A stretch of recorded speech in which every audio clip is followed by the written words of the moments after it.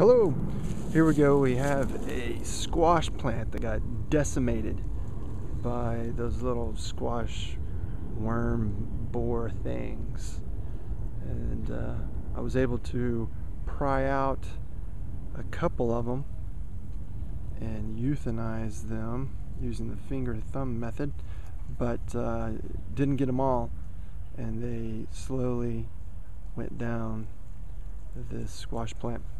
And over here we have another squash plant that is showing similar signs here, and I was looking around here on the inside of it trying to pick out the little bugger and wasn't able to find him or her, and so it's kind of a wait and see game, and you can see that something's going on here with this guy, but it is showing some pretty good growth.